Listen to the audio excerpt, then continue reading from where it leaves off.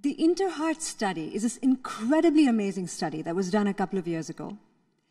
And the study was important because it was done on a massive scale across 50 countries in tens of thousands of subjects.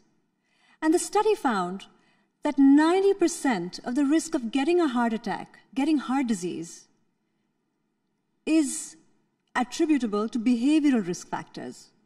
What that means is it's lifestyle. It's lifestyle that puts us at risk.